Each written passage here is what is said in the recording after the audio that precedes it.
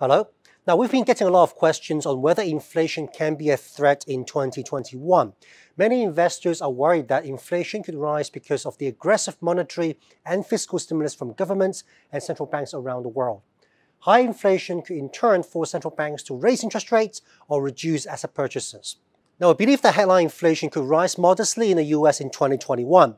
The low base effect from 2020, partly because of the cheap commodity prices this year, could push consumer prices higher in the future. Headline inflation could rise above 2% temporarily, above the Federal Reserve's target. However, the gradual recovery from the COVID-19 pandemic means that price pressure from stronger demand should still be limited next year. After all, we expect the US economy to return to the pre-pandemic level of GDP or economic activities only towards the late part of 2021. It would take even longer for Europe and Japan to return to this point. Now, this means these economies can continue to grow without facing capacity constraints. More importantly, central banks will want to be patient with normalizing monetary policy. The Fed's adoption of average inflation targeting in September meant that it will be willing to allow inflation to run above target for some time before tightening.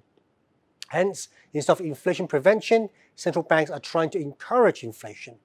Now, this means central banks will only raise interest rates when the economy recovery is confirmed. Finally, looking at the experience of the global financial crisis, the sequencing of policy normalization is important.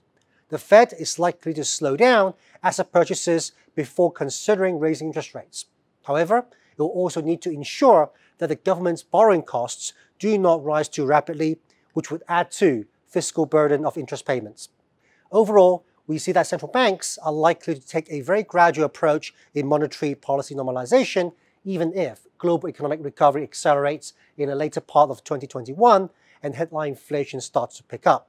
It may allow government bond yields to rise modestly, but could look to intervene if market becomes too volatile.